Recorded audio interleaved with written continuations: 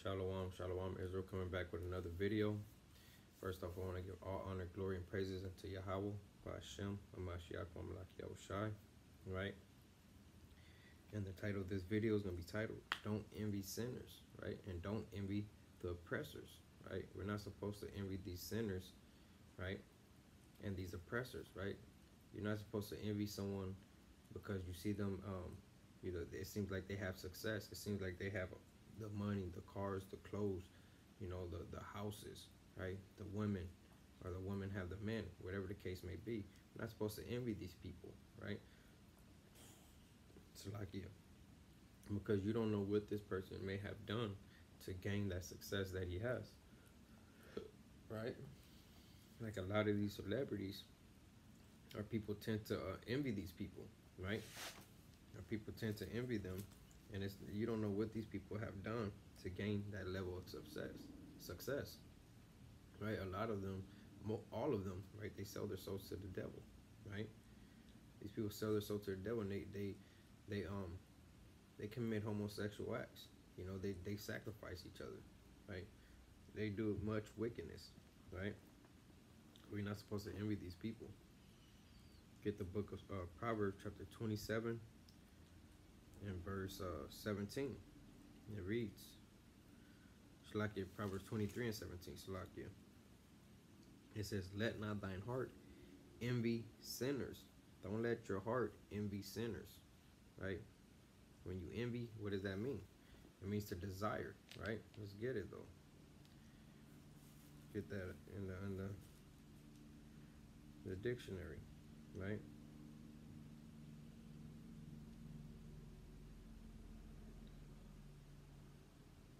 Slakia.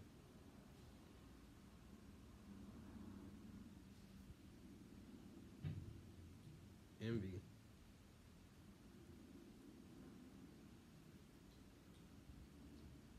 It means what? Jealousy, enviousness, covetousness, desire, right? So we're not supposed to be jealous of what a sinner has, or what our oppressors have, right? We're not supposed to be jealous at these things and desire these things that they have, because like I said, you don't know what these people have done to gain that. It says, let not thy heart envy sinners, but be thou in the fear of the Lord all the day long, right? He said, be thou in the fear of the Lord all the day long, right? Don't envy the sinners, because when you fear the Lord, you get wisdom, right? Knowledge, understanding, right? Those are the things that we should want. Those are the things that we should desire, right? Knowledge, understanding, and wisdom, right?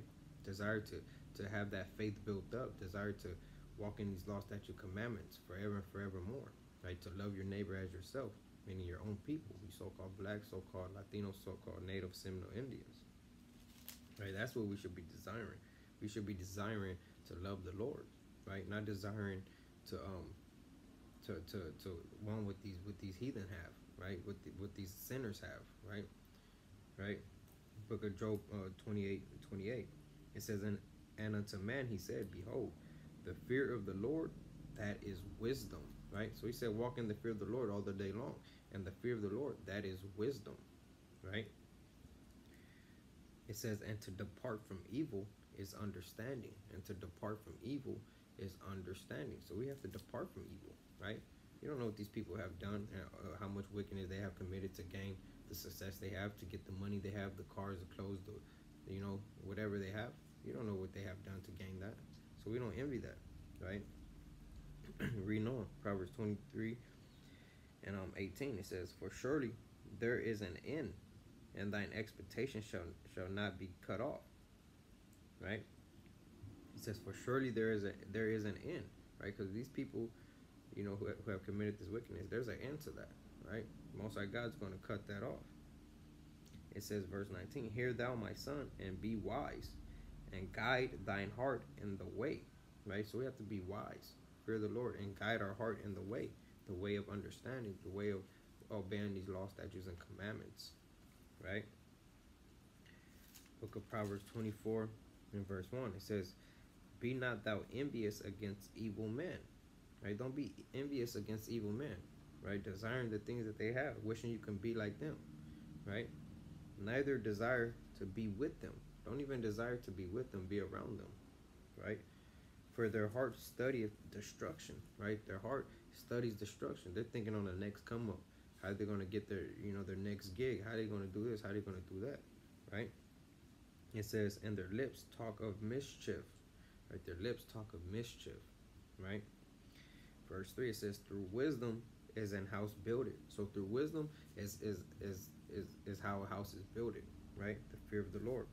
And by understanding, it is established, right? And to get understanding is to depart from evil. That's how the house is established. And by knowledge shall the chambers be filled with precious and pleasant riches. A wise man is strong, yea, a man of knowledge increaseth strength, right? For by wise counsel thou shalt make thy war, and in the multitude of counselors there is safety. Right? So we have to fear the Lord, right? We have to desire to do the things that the Lord wants us to do, not to desire and envy these sinners and these oppressors, right? That's going off, right? Proverbs 3:31.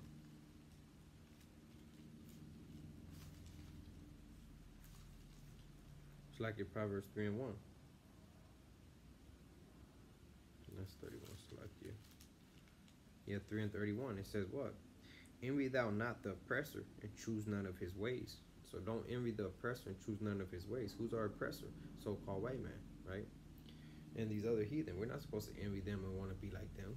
And that's what our people have a big problem doing, right? They walk around dyeing their hair blonde, right? Men and women, and that's going off. What does a man look like walking around with blonde hair in his head, right? That's effeminate. That's just going off. That's wicked, right? Being like the oppressor, right? The Lord said don't do that, right? When you go into the law in Leviticus, right? I believe the 13th chapter, right? It goes into the blonde hair, right? That's leprosy, right? That's unclean. So why would you want to walk around looking like your oppressor, looking unclean in the sight of the Lord, right? The Lord said don't do that, right? Those people are unclean, right? Yeah, it's in the book of Leviticus, right? 13:29 through 30, right? Walking around with blonde hair, that's uncleanness, right? That's not something you would want to envy and want to do, right? It says choose none of his ways, right? You're not supposed to be walking around here trying to be like the heathen, right? That's going off. Get the book of Psalms 37:1. Book of Psalms chapter 37 and verse 1. And it reads, fret not thyself because of evildoers, neither be thou envious against the workers of iniquities. Right? So he said, fret not thyself because of the evildoers, neither be thou envious against the worker of iniquities. Right? Because you don't know what these people have done to gain that success. Right? So why would you want to envy that? This person may have killed somebody. Right? This person may have robbed somebody. This person may have done much wickedness. Right? So you have to abstain from that. Right? Why would you want to be like that? Right? It says, verse 2, for they shall soon be cut down like the grass and wither as the green herb, right? Because the Lord's going to cut these people off. It may seem like they have success and that, they haven't been in trouble as other men and things like that for now, but the Lord sees all things and he's going to cut them off, right? Verse 3, trust in the Lord and do good. So we have to trust in the Lord and do good. And what is good? Keeping these law, statutes, and commandments, right? Fearing the Lord, loving the Heavenly Father, right? Having the faith in Yahweh Shai Mashiach, whom the world calls Jesus Christ, right? Trust in the Lord and do good. So shall thou dwell in the land, and verily thou shalt be fed. Delight thyself also in the Lord, and he shall give thee the desires of thine heart. Right? So delight thyself in the Lord, and he will give you the desires of your heart. Not by envying a sinner or envying an oppressor. You feel like you going that route is going to get you the desires of your heart. Right? Because then you're going to be breaking the law, statutes, commandments, and then that's going to bring forth death, and you're going to be punished. Right? So you should delight in the Lord, and he will give you the things that you need. Right? But if you delight in envying sinners and oppressors, and you go out and start committing these wicked acts as they have done, you're going to be punished for that. You're going to be cut off. Right? Verse 5, commit thy way unto the Lord, trust also in him, and he shall bring it to pass. Right? Commit your way to the Lord, right? And he will bring it to pass. Right? He will give you the things that you need, the desires of your heart. Right? And he shall bring forth thy righteousness as the light, and thy judgment as the noonday. Right? Get the book of Psalm 73. Okay, Psalm 73. In verse 3. It says, this is Psalm 73 and 3. For I was envious at the foolish when I saw the prosperity of the wicked. Right? He said he was envious, right? He was desiring, you know, the things of the foolish when he saw the prosperity of the wicked. He saw that they were prospering, right? For there are no bands in their death, but their strength is firm. They are not in trouble as other men, neither are they plagued like other men. Right? Because it may seem like these people are getting away with something. You know, it may seem like they're not getting in trouble. They haven't been caught. You know, they've been prospering for years and years. You know, they have the money, the cars, the clothes, they have everything, right? But we're not supposed to envy that, because that's all going to come to an end, right? It says, therefore pride compasseth them about as a chain, right? Because these people are full of pride, right? It says violence covereth them as a garment, right? Because they're wicked, right? You don't know what this person has done, right? Their eyes stand out with fatness. They have more than the heart could wish, right? Their eyes stand out with fatness. They have more than the heart could wish, right? They have everything. And when our people see that, they desire that. They want that, right? But the Lord said, don't do that, right? When they see these celebrities, they want that. They want to be like that. They want to be famous. They want to be this. They want to be that. They want the cars. They want everything, right? They're desiring things of the oppressors and things of the sinners, right? Even in the world, you may see somebody that has a nice car, you know, has money, has this, and that, right? But you don't know what this person has done to get that. You don't know if this person has killed someone. This person has sold drugs, right? This person, you know, has committed much wickedness to gain whatever he has gained, right? So we're not supposed to envy that. It says they are corrupt. It says they are corrupt and speak wickedly concerning oppression. They speak lawfully. They set their mouth against the heavens, and their tongue walketh through the earth. Right? They set their mouth against the heavens. Right?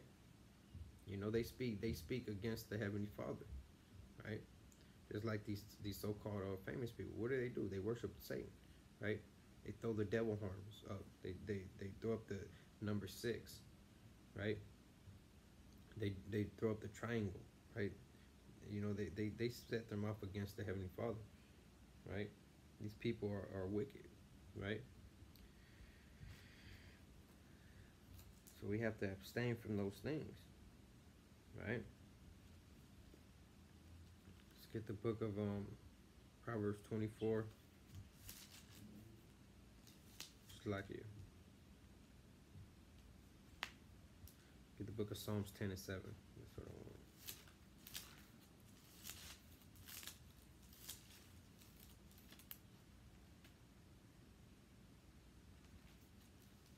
Psalms chapter 10 and verse 7. And it reads, his mouth is full of cursing and deceit and fraud. Under his tongue is mischief and vanity. Right? And that's talking about these sinners, these wicked people. Right? Let me get the book of let me get the book of Job.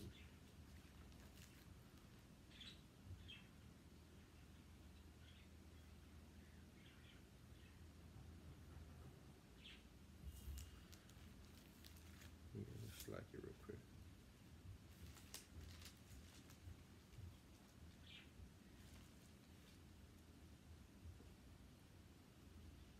Let me get the book of Job. Let me see what I want.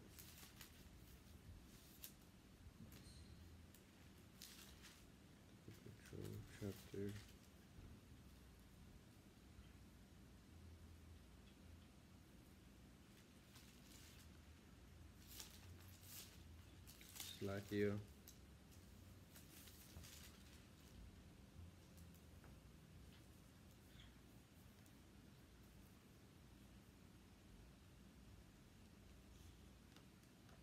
Salakia Israel. Trying to find this scripture real quick.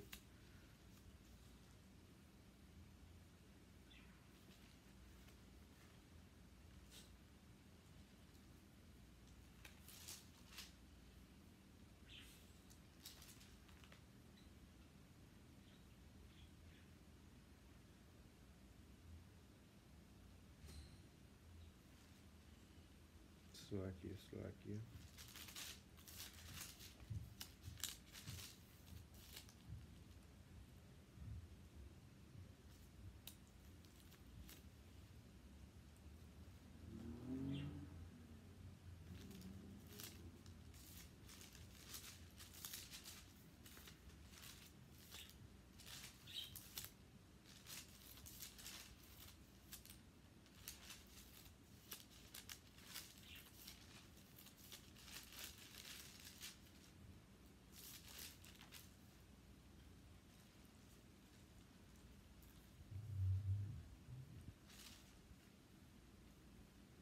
Book of Job, chapter 21,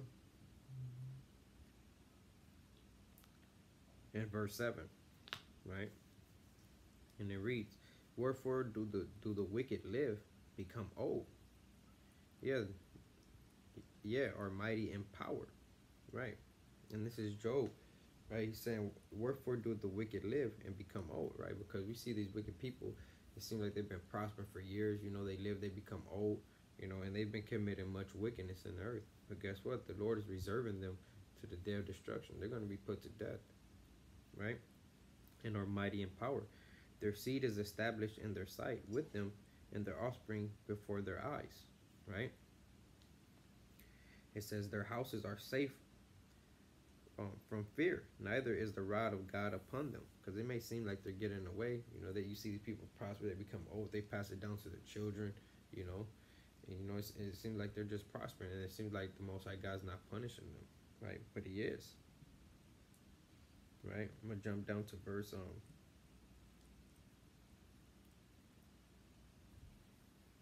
I'm gonna jump down to verse 14. It says, therefore they say unto Yahweh, depart from us, for we desire not the knowledge of thy ways. That's what these wicked people say against the Heavenly Father, right? They set their mouth against God, right, as we read. It says, what is the Almighty that we should serve Him? See, that's what these people say. That's what these celebrities say, right? And they serve who? Satan, right? It says what? How often? It's like you. What is the Almighty that we should serve Him? And what profit should we have if we pray unto Him? You see, they say, what profit do they have if they pray unto the Heavenly Father? So what do? They pray unto Satan, right? They throw up the devil horns. They throw up the number 6, right? They throw up the triangle, right? They sacrifice. They sell their soul to Satan. That's who they pray to, Satan, right? And there are people trying to desire these people and be like them. That's going off. The Lord's going to destroy these people. He will destroy you for desiring them and wanting to be like them, right? Trying to follow after the way of the wicked.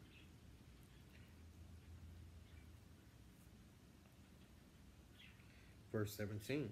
Jump down to verse 17. It says, how oft is the candle of the wicked put out?